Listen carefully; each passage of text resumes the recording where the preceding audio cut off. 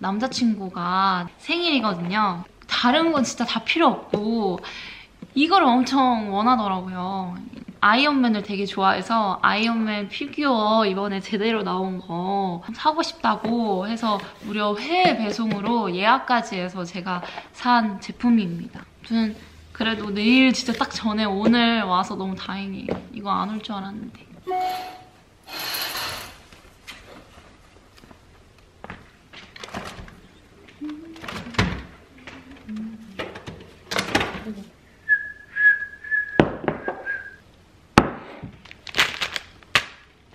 오늘 먹을 아침은 아니 아침 아니지. 오늘 아점은 스파게티 해 먹을 거예요.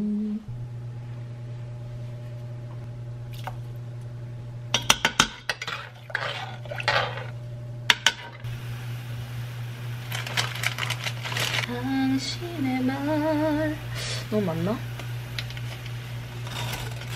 어쩐지 익숙한 걸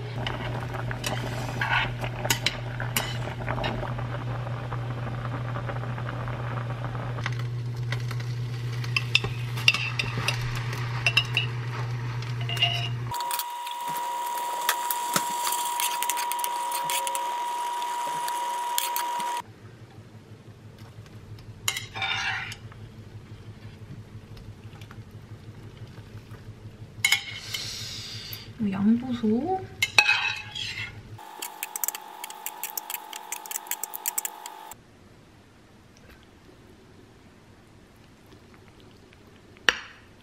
슉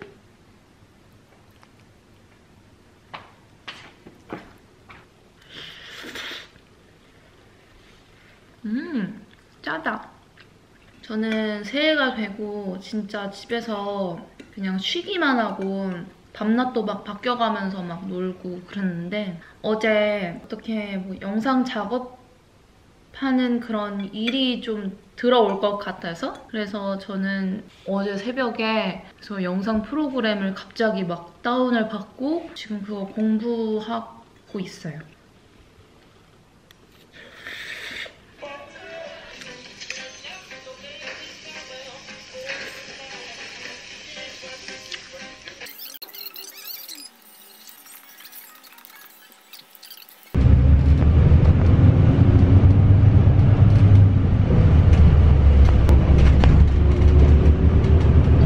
이쁘게 나온다, 엄마. 이쁘게 나와.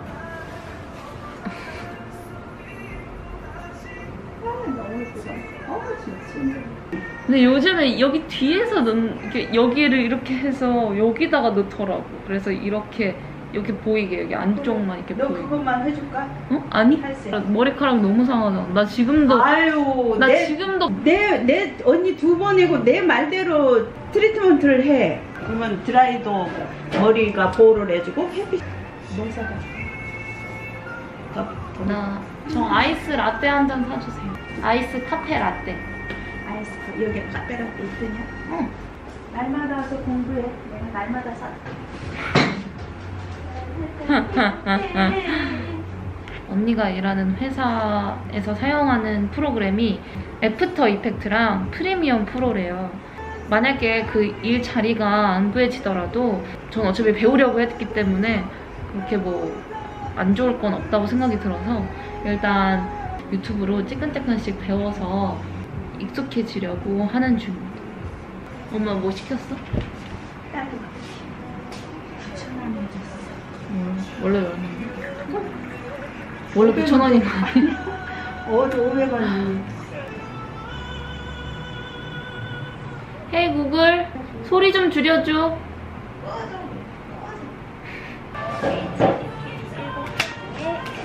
헤이 구글 소리 줄여줘. 헤이 구글 꺼줄래? 쟤는 한 사람만 말해봐.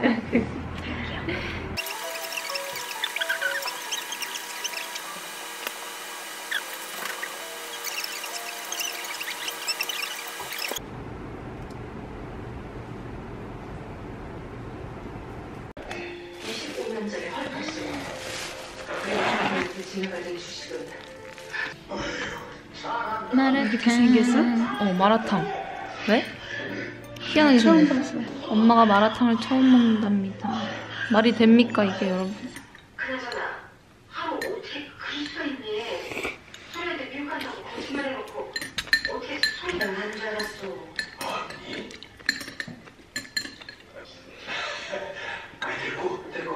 그나저나 이거 진짜 맛있어.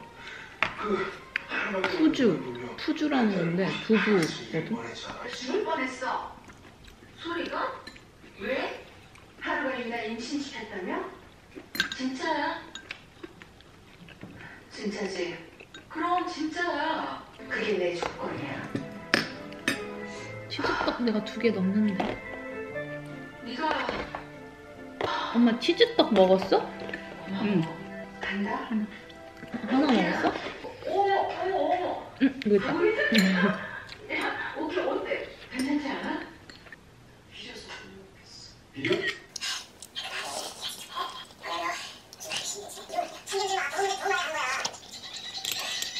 저 올해 중에 가장 후회되는 일이 생겼어요. 새학기 프로모션으로 애플에서 뭔가 구매하고 싶으신 분들은 절대 색상을 변경하기 위해서 취소를 하지 마세요. 제가 새학기 프로모션으로 맥북을 이제 스페이스 그레이로 주문을 했는데 갑자기 이 변덕쟁이가 실버가 너무 갖고 싶은 거예요. 취소를 하고 이제 다시 주문을 넣으려고 했는데 이렇게 나오더라고요.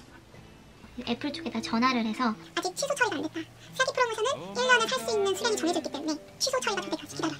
이렇게 하시더라고요. 그리고 이제 월요일날 전화를 드려서 그냥 이제 오늘 동안 열심히 꼭 참고 이제 했는데 되더라. 색상을 바꾸시고 싶으시면 전화를 하세요, 화원아. 알겠니? 그게 올해 가장 후회되는 일이고, 그리고 여러분 저 모자 샀어요. 제가 원래 모자가 진짜 안 어울리거든요. 나쁘지 않지 않아요? 요즘 그거 유행이잖아요. 아닌가? 유행이라서 한번 사봤는데 할머니께서 무슨 아줌마가 들어왔냐고. 네가 아까 신고 들었겠어? 뭐 옷은 모르는 아줌마인가? 아줌마라니. 남자인가 여자인가? 아줌마라니. 그거 너냐? 달라고 갖고 간뒤 이거 원래 이렇게 안 보이게 써야 돼. 그러니까 눈이 안 보이게. 그럼 이게 옳게 쓴 거야.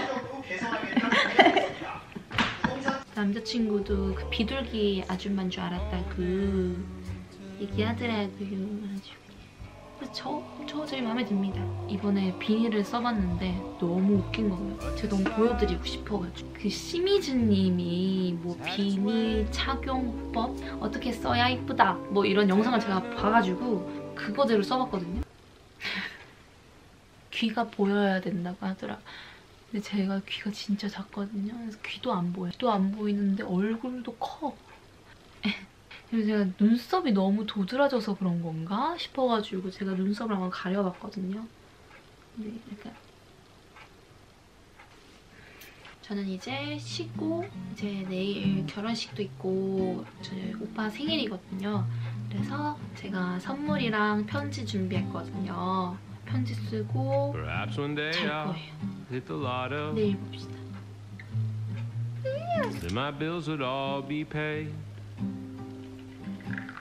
Money no longer would be a bother. My life would never be the same. We could travel all around this world, fly first class every day. But if I never hit the lotto, then you still love me anyway. Perhaps one day I'll reach the big time. The whole world would know my name. Well, every other magazine cover would use me.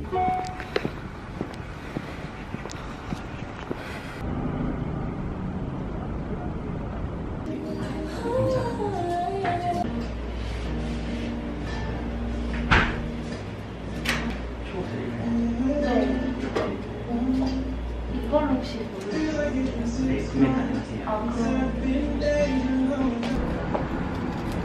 케이크 샀어요. 밥을 애초에 그냥 빨리 먹어버리는 게 나을 것 같아. 그게 더 덜 복잡할 것 같아. 그러니까 방구에 밴드 있더라고요.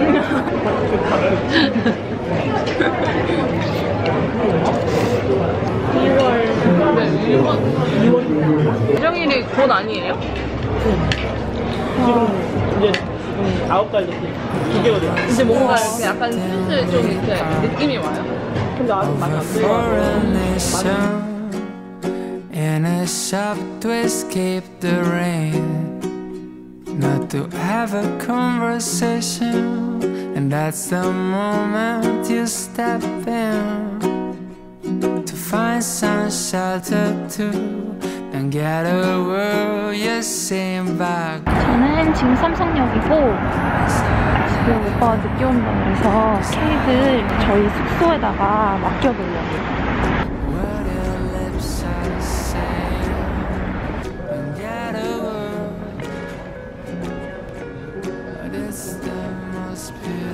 이렇게 짐을 맡겨놨습니다. 트리가. 트리가 어딨어? 여기였어.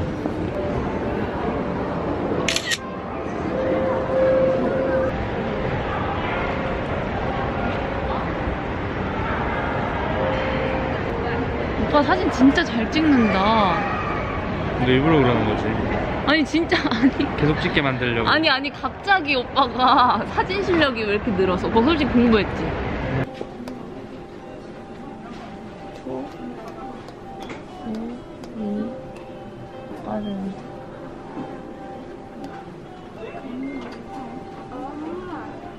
우와. 너무 신기하다. 다 있다. 그럼 각자 보고 싶은 거 하나씩 할까? 응. 나는 그거 우리 이거. 귀여워. 이렇게요? 우와. 그 시간 엄청 많이 걸리는 거 아니야?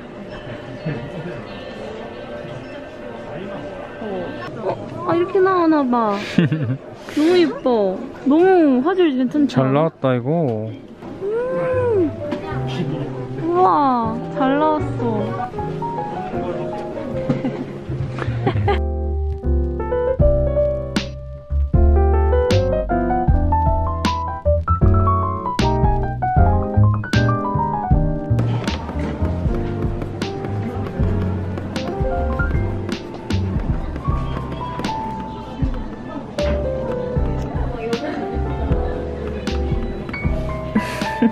난 가운데 두 개가 마음에 들어. 이거 가운데 두 개? 그치 사실. 설명? 자, 영상 다 되고 있니? 설명 해줄게요. 감사합니다. 오빠가 사줬다. 오빠 생일인데. 그래서 약간 감자 가는 거구나. 아유.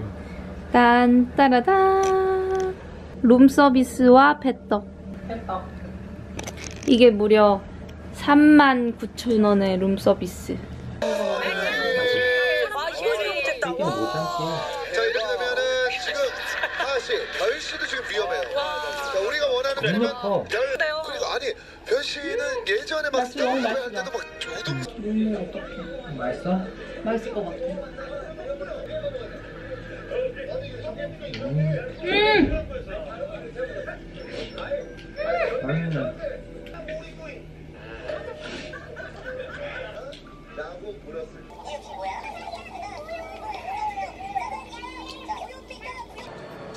한숨 자고 급하게 하는 케이크.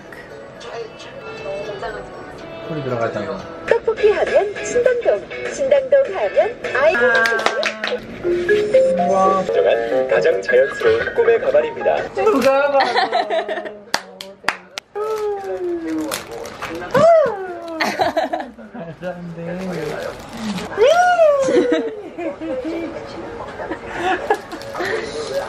내가 제대로 샀는지 모르겠어. 오, 씨, 마이 갓. 두둔. 초딩 때로 돌아간 것 같아. 와, 이거 봐. 그동안이랑 퀄리티가 달라. 미쳤다. 좋아하니까 다행이다. 지금 내 기분이 이래. 오 마이 갓, 진짜 퀄리티 좋다. 우와, 너무 먹고 싶었어. 그래? 이렇게.